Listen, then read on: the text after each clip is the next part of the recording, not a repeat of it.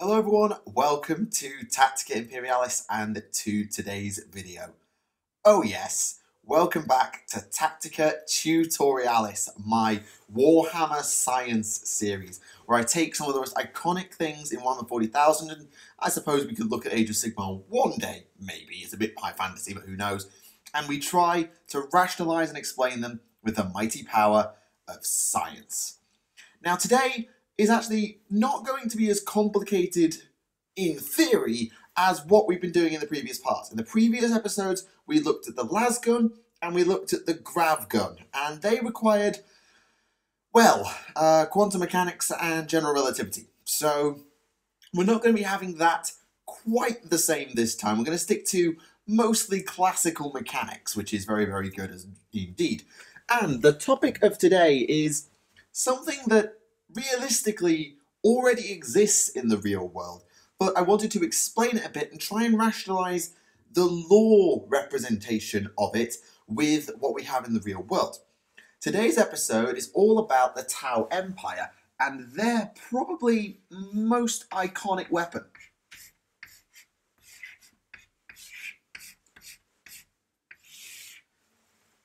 The railgun. Oh yeah, we're doing rail weapons. Now, rail weapons actually already exist in the real world, and I'll explain how they work to us as a sort of starting point, and then we'll sort of try and bring together the lore of the railgun and try and synthesize something, see what we can do. And I will definitely be leaving stuff in the description, so I'll be leaving a link, I think, to CERN and to an article that I've run across that helps to explain how certain elements of what we're going to be talking about today work. I won't spoil it now. So this is going to be broken up mainly into two parts. So the first part for today is going to be our railguns. This is what railguns do in our world, how we use them, and how they are built, because they exist, we built them. And then two, the second part is going to be the Tau railgun. What does the law say that the Tau railgun does, and how does that mash together with what we do? This is probably going to be broken up into one or two parts. I'm not quite sure yet. I haven't actually got that far in the recording. So we'll see exactly how this works. But I'm really looking forward to this. I've had my eye on doing this one pretty much from the start, because I thought, oh, this will be a nice, easy one. I'll just do the railgun. How hard could the railgun be? It already exists. Yeah, we'll see. We'll see.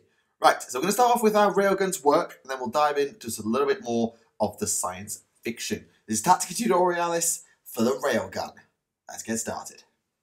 Okay, let's talk about railguns. How do our railguns work? Because we have got railguns. I don't think they have a military application yet, but I believe they are in R&D if they're not done already. There are railguns, and we're going to go over how they work. So, I've already pre-drawn my diagram, because it's good habits to draw your diagram. And for those wondering, yes, I have got a whiteboard of notes. It's right in front of me here. This is where my whiteboard's gone. It's turned into a pile of notes because it's easier. So, here I have my diagram. I have two metallic rails. Here, hence the name railgun. Two sheets of metal. I've drawn them with a bit in the middle, so they're a bit L-shaped. And in between sits a big metal block, this red bit. On the outside, around the back of the gun, so this is like into the gun itself, and this is the sort of barrel and the muzzle, there is a power supply. So a battery of some sort. I've drawn it with the standard battery symbol because we're doing circuits. Don't need to worry about it too much if you don't know your circuits. Basically, I have a positive side and a negative side. And in my wires, or in my system, my circuit, as it were, I have electrons, because I always have electrons. Electrons are the easiest thing to push around. And my electrons are going to flow around the circuit according to this blue arrow. They're going to flow from negative to positive. They're going to flow in that direction. Now, I know what you're thinking. Tactica, didn't you know currents flow positive to negative? Yes, dear viewer, I do know that. However, that is a misconception. That is conventional current. Because when we discovered currents back in whatever year it was, we didn't know about electrons, so we just assumed positive to negative. That's turned out to be wrong and the other way around. So our flow is negative to positive. And to respond to a couple of comments I had from last time, people saying about the way I teach and who I'm teaching to, yes, I'm assuming you understand a little bit and want to know more, but I also have to assume that you don't know anything because you have to be treated like a class of students. So I'm going to assume very little because that's the way I've been trained to teach. So if it feels like I'm dumbing things down a bit much, that's why. I'm doing it so that I get practice at teaching at that level and because I don't want to lose people in the audience who genuinely are interested but just haven't studied the science yet because maybe they're too young or for whatever reason. So we're going to teach it at that level. Sorry if you're a quantum physicist who already knows this stuff. So electrons flow from negative to positive. And now we introduce the idea of field induction. What that means is that if I have a current, which I do, I'm going to draw it up here and I'm going to call it I. Why I? Because of the French. Intensité de courant. Yes, thank France. So, if I have a current I, that current, by virtue of existing, will create a magnetic field.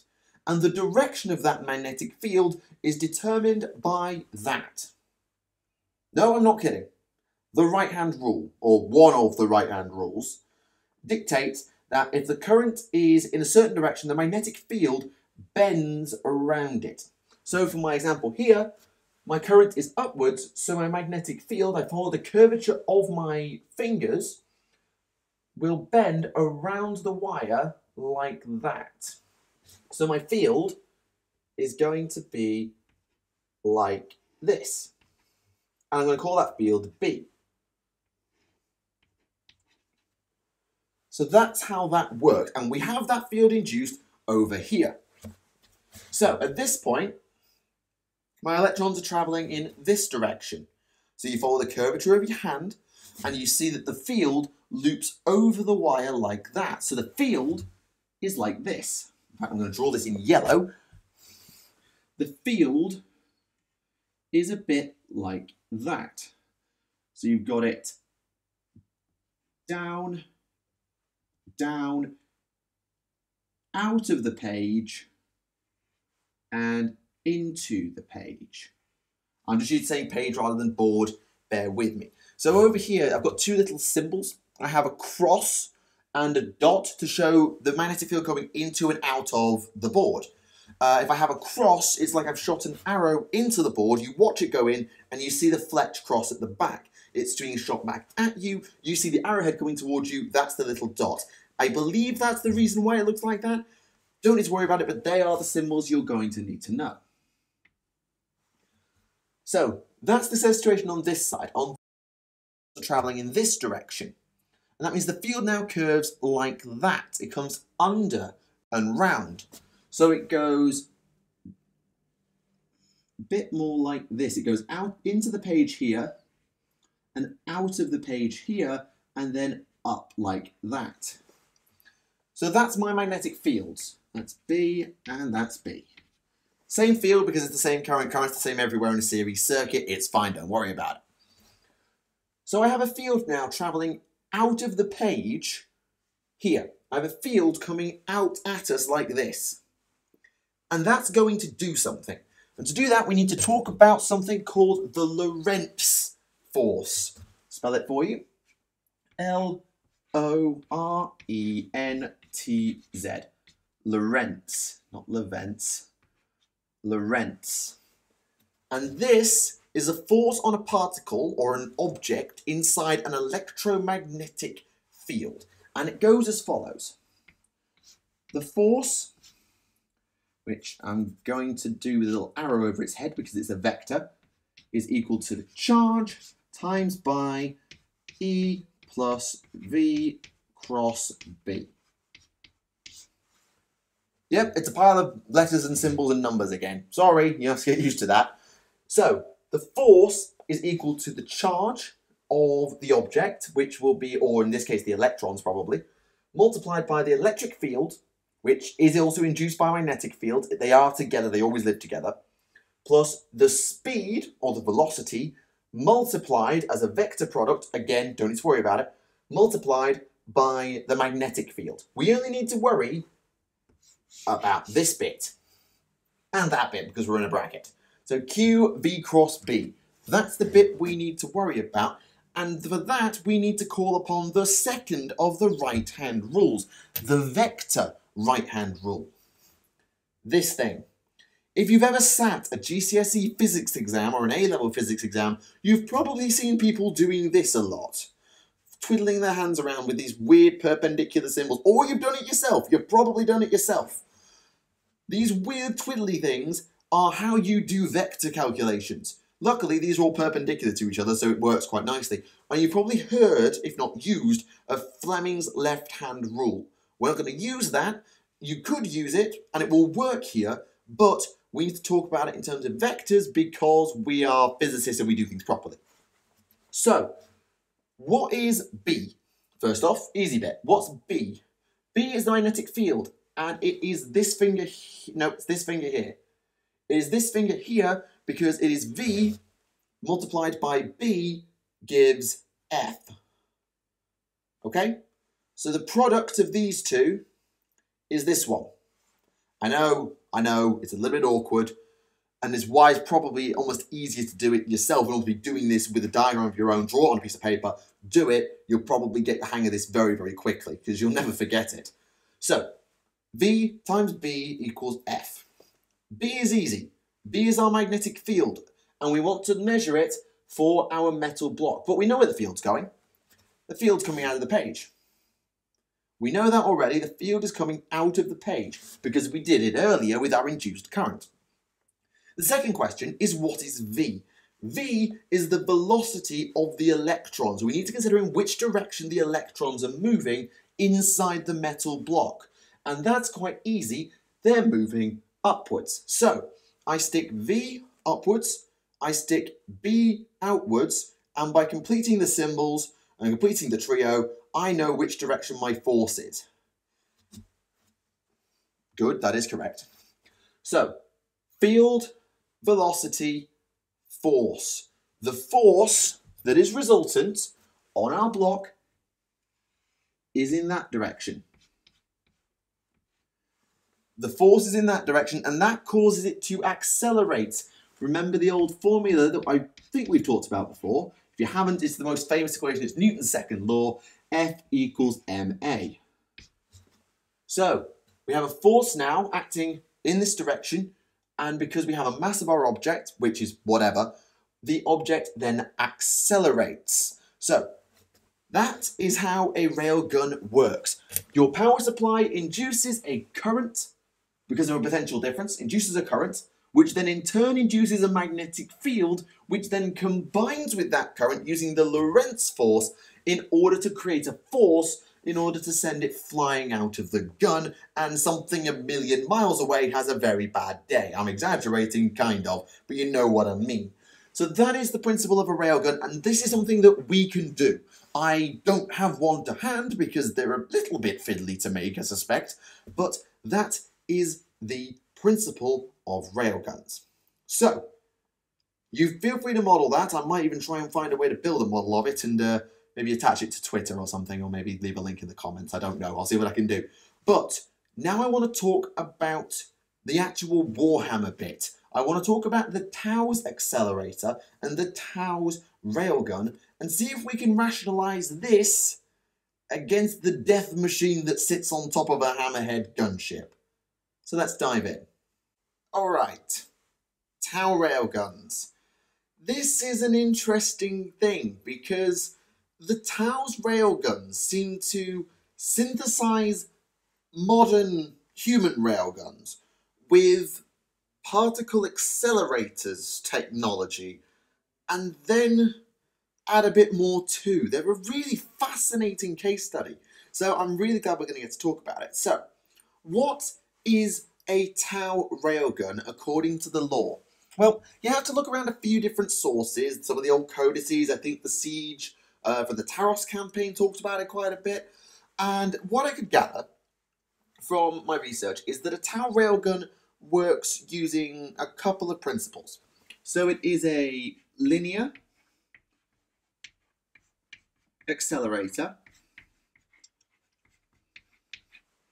with a solid shell, a slug, which is not actually a creepy crawly thing, it's like a solid shell, not a shell, a solid, fully solid all the way through block projectile.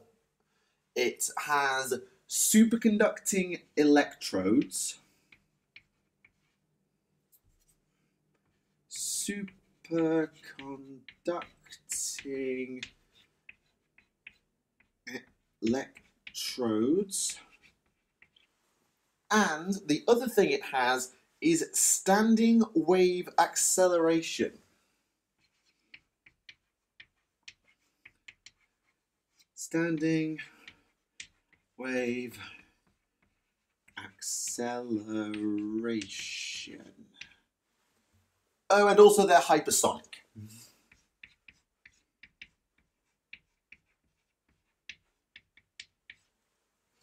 So this is what the lore tells us a Tau railgun is. I'm going to put a bit more detail on the tops of those S's.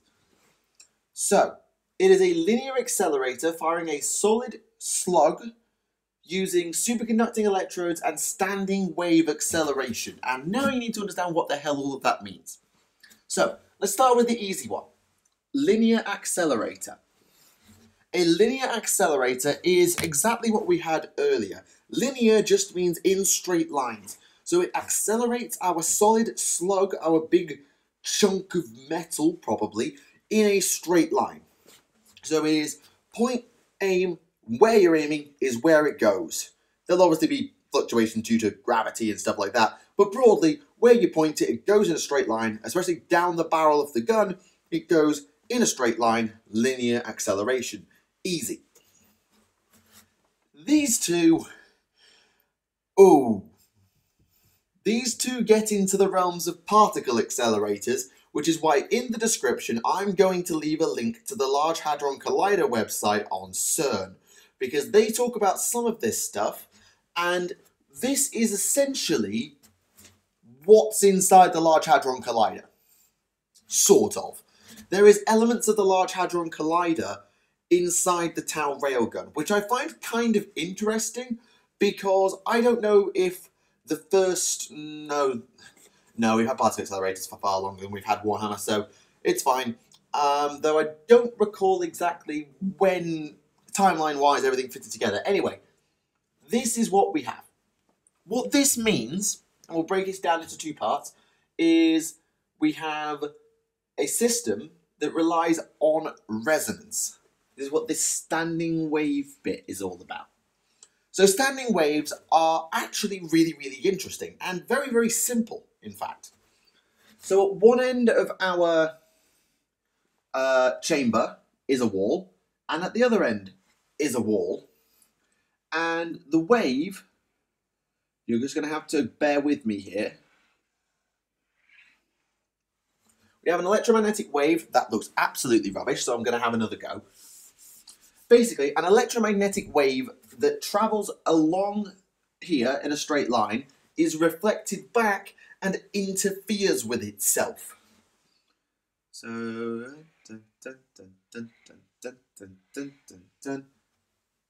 better.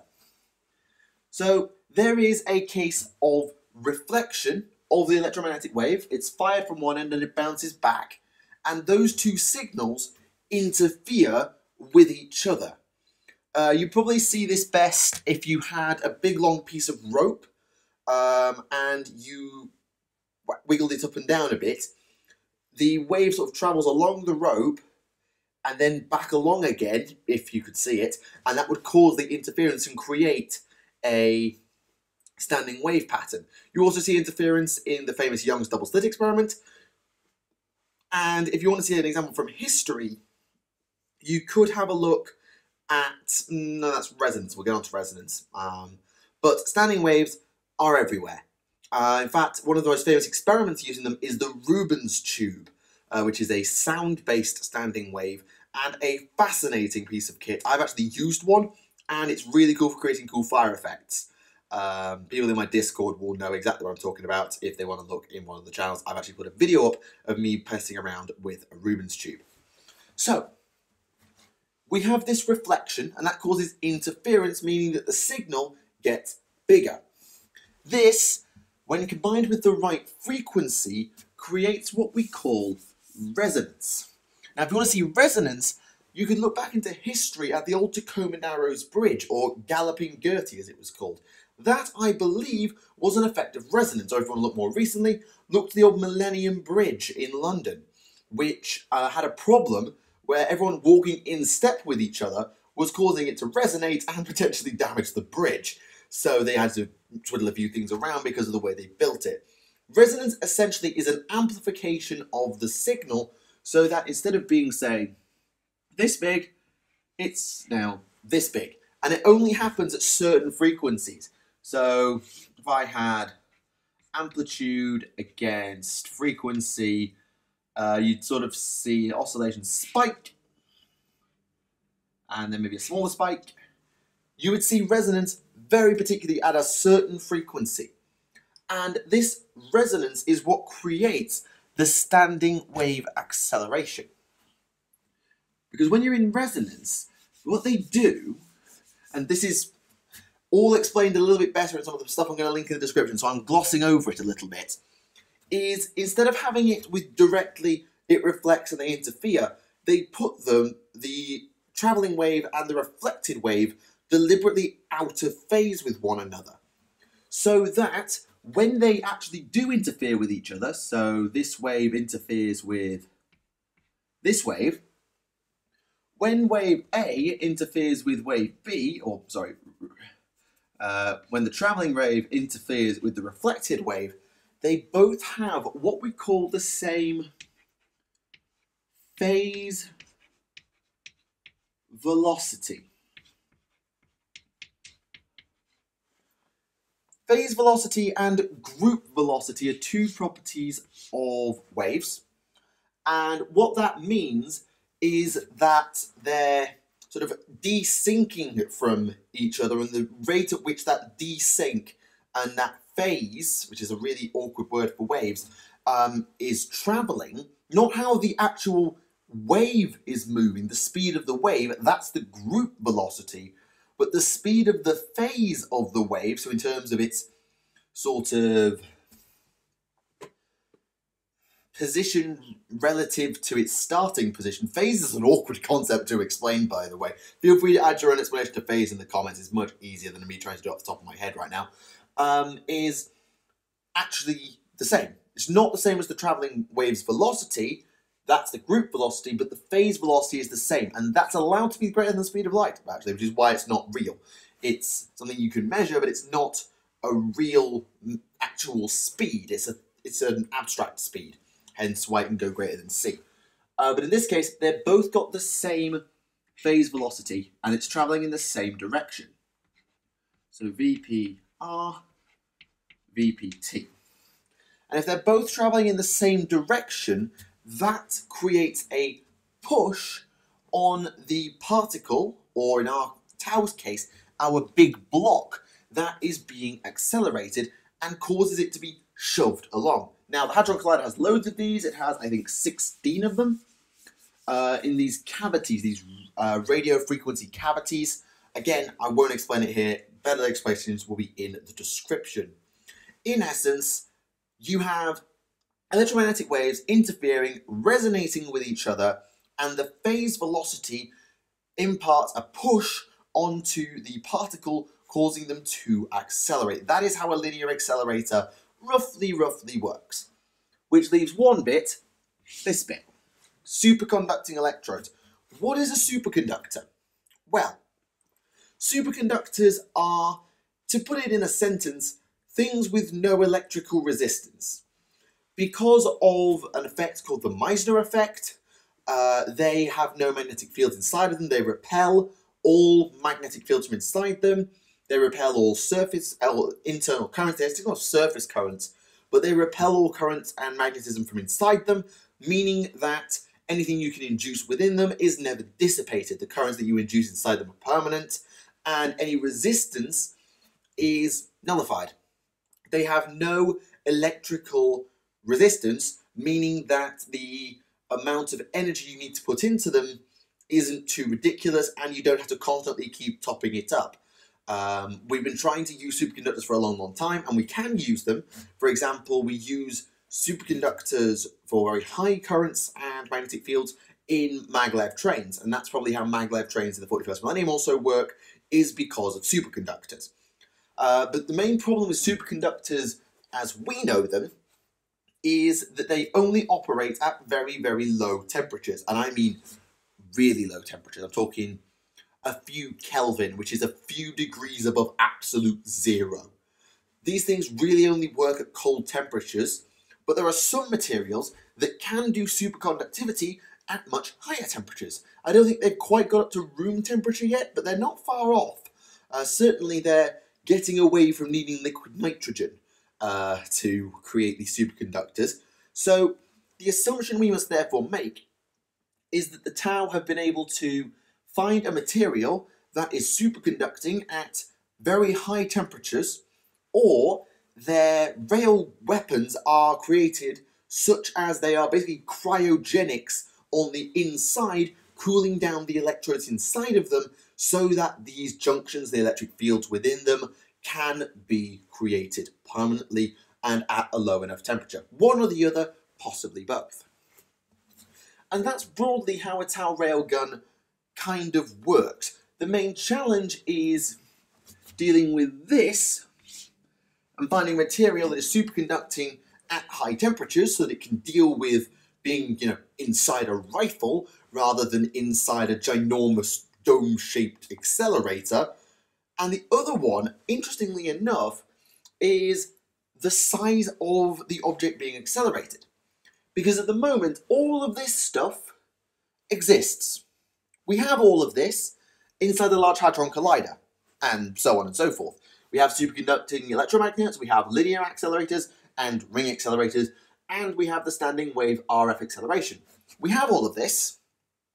The problem is we don't do it to anything bigger than a proton or, alpha particles. We don't do it to anything more than a few particles at once. We certainly don't do it to ginormous blocks of stuff, because the way our accelerators work is that they are lots of focusing beams to steer them and point them in the right direction and push them between different things because of different magnets and all of that stuff. Again, I won't get into the details of particle accelerators here. We'll be here all day. So how the Tau have done it is that they've hybridized particle accelerator technology and put it onto a bulk scale so that their rails are super chilled so that they can be superconductive, so that there is no resistance to the power supply, allowing it to work more energy efficiently.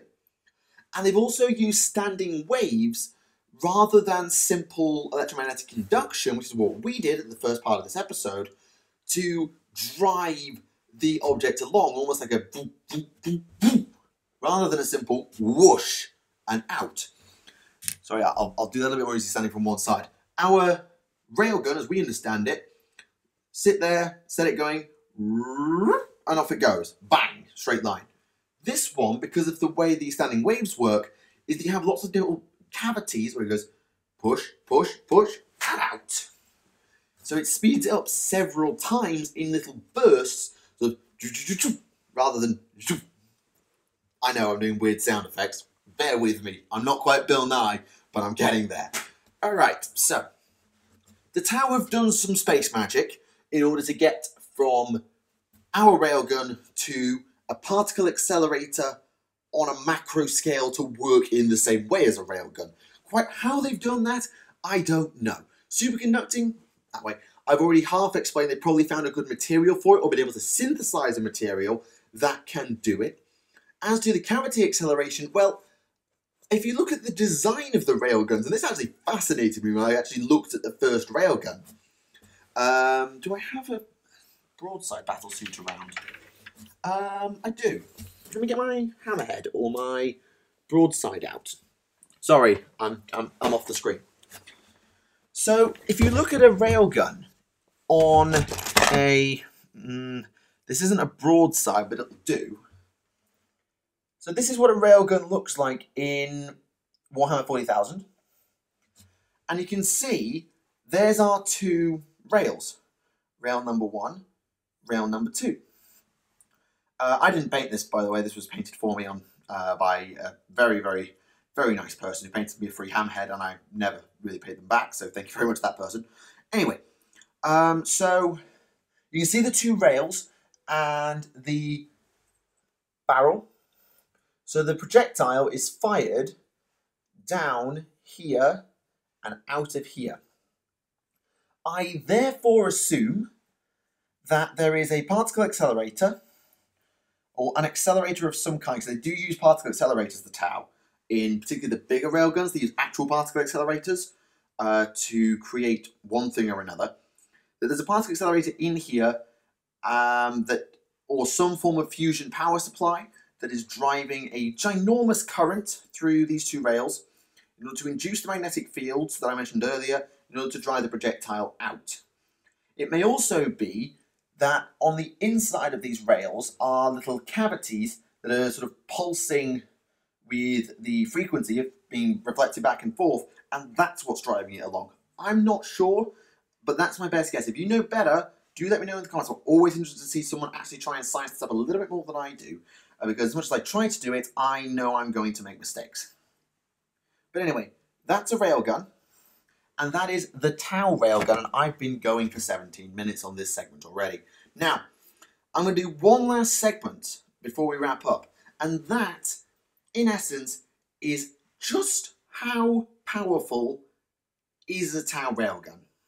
Let's do that. Alright, time to actually show some scary numbers and realise just how powerful a Tau railgun is. So, remember what I said about a railgun? One of the key words I haven't actually touched on yet. Hypersonic. You might have heard of supersonic or ultrasound. You might have heard of those words, but you might not have heard the word hypersonic. So hypersonic means, in essence, greater than, so the speed is greater than or equal to Mach 5. So Mach 5, for those who don't speak this sort of old language about Mach and stuff, is 5 times the speed of sound. Mach 1 is the speed of sound, I believe. Mach 2 is 2 times the speed of sound, and so on and so on and so on. So that means that the projectile launched by our railgun is travelling at least 5 times the speed of sound. I don't believe there's a word for Mach 6, but we're going to say it travels at, let's see. So, speed of sound, I'm going to call it C, CS, is 343 meters per second. That is the speed of sound. So if you were able to fire off a sound wave, it would be heard 1 second later by a person 343 meters away. That's how fast sound travels, at least in air. No, vacuum. It's not really affected by air, so it kind of works, but that's the speed of sound. So that means that our minimum speed, V, at a minimum, is 1,715 meters per second. Wow. So that's nearly 2 kilometers per second at least.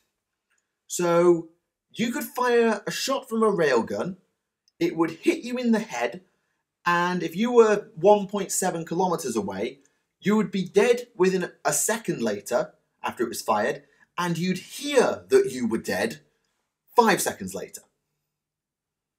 Just for context about how fast that number actually is. It's not that fast in the grand scheme of things compared to the speed of light, but it's really, really, really, really fast. But it's not that fast, because we can already go faster than this. Conventional explosive projectiles can travel at roughly this speed.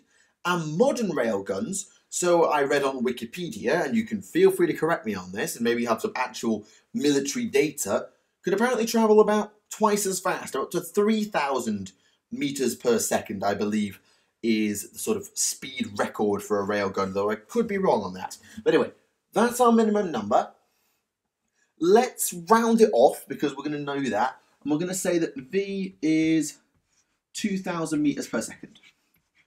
We're just going to round it off a little bit to a nice round number, the nearest 1,000, which is 2,000. 2,000 meters per second. How much damage is that going to do? Well, to know that, we need to apply some very, very simple formulae. First one is the one for kinetic energy. Kinetic energy is a half mv squared. Most famous, no, certainly one of the most commonly encountered equations in low-level physics up to GCSE, half mv squared. Most of you will have met that. In fact, unless you're about 13, all of you will have met this formula. I know I taught it to year 9, and they're 13, 14. Is that right? Yeah, 13, 14. So unless you're that age, you've met this formula before. The second one we're going to need is one you meet a little bit later. Momentum. P equals mv. And the third one we're going to need is about impulse. Force is differential of momentum with respect to time. Basically F equals ma, but slightly changed to show the force of an object when it is stopped. So sort of the amount of force transferred when an object stops. Impulse. And we need these three formulas, but to know that we need the mass. How heavy is the shell from our railgun? How heavy is that slug? We don't know. We don't have a flipping clue. Because A, you need to know the dimensions of the barrel, and B, you need to know what the shell is made of. Now, it's probably something magnetic and something that conducts electricity, but it won't be magnetic because that would mess up with the whole fields thing. So it's probably not magnetic. It might be, but it definitely conducts electricity. We could say it's copper and then try and work out the volume of the space inside a railgun barrel, but we'd be here all year and doing what is the gaming equivalent of pixel measurements. So, no thank you. Let's say, for the sake of argument, it's 1 kilogram. It's probably more, probably less. 1 kilogram seems not a bad place to start. So, if we say, just for the sake of argument, mass is a kilogram, it's probably more than that, to be honest, but we're going to go with 1 kilogram. We stick that number in, and that gives us, is 2,000 squared is 4 million times 1 times a half is about 500,000 joules. 500 kilojoules, or a momentum, if you prefer that, of, well, quite conveniently, 2,000 kilogram meters per second, which is a number. But then we need to work out the force that will impart when it crashes into, say, the armor plate of our tank. Now, we need to assume that it stops because it's the only way to be fair. We could say, oh, it loses 50% of its speed, so what's that? It's a little bit messy, but we're going to assume it stops because it bangs into a surface, it hits an armor plate, and it stops. That's the maximum force it can transfer is when it stops. So, generally when you bump into something and you stop basically that fast, which is probably going to be, what? It's not 1 second. It certainly isn't going to take 1 second to stop if it just thuds into something. At best, 1/10 of a second? Let's say 1/10 of a second. So we stick that number in. We do P divided by T equals 20 kilonewtons. As an example, 20 kilonewtons of force. That's a lot of force. That is an awful lot of force. If you want to put that in weight terms, or into mass terms, that is like being hit with an object. If an object was dropped on your head and it was just, oh, no, hang on. So if that's a weight, then the mass of that object is about 2,000 kilograms. That's like 2,000 kilograms worth of stuff basically just landing on you. Try and catch that. No, that's 2 tons. You're going to get crushed. And the same thing is going to happen to most things it runs into. And I've picked very arbitrary and honestly very generous numbers when I've done that. 1 kilogram? No, they'll pick some ultra-dense conductive metal that will probably weigh about 4 times that, if not 10 times that. Because, particularly in the heavy rail cannons, they don't need to worry about physically picking the thing up, they just need to worry about getting it loaded. In a normal rail rifle, that might be reasonable. So we're going to say it's a rail rifle. 0.1 second stopping time? No. Realistically, it will stop in way less time than that. If it just thuds into something and transfers all of that force, it's going to do an unholy amount of damage. There's a reason the railgun is strength 10 AP1, or at least used to be strength 10 AP1 back when we had AP as that system and not the system we have today where it's like AP -4. There's a reason it's got the best armor penetration value in the game. And there's a reason it does mortal wounds if you get a striking hit. If you get a critical hit with it, but you roll a 6 to wound, it's a mortal wound or maybe more mortal wounds immediately because you're freaking dead. You've been domed, you've had a mass reactive, not really, a giant block of metal shot through your head at 6 times the speed of sound. No, you're dead. You're just dead. That's what makes the railgun so terrifying, and it's the reason why we're developing them. Because most bullets can't travel that fast, and even if they can, how do you get a bullet to travel that fast whilst also being fuel efficient and not so huge that it takes up a giant amount of space? Because you've got to load it up with fuel and get it to eject and fire and all of that stuff. You've got to worry about drop-off and different things like that. It's a messy thing, and this is why we develop railguns. Basically, it's just how big of a battery can you make? And if you're the Tau, you've got nuclear fusion ready to go. You used to have fission, you've now got fusion. You have this technology to make your batteries, why wouldn't you?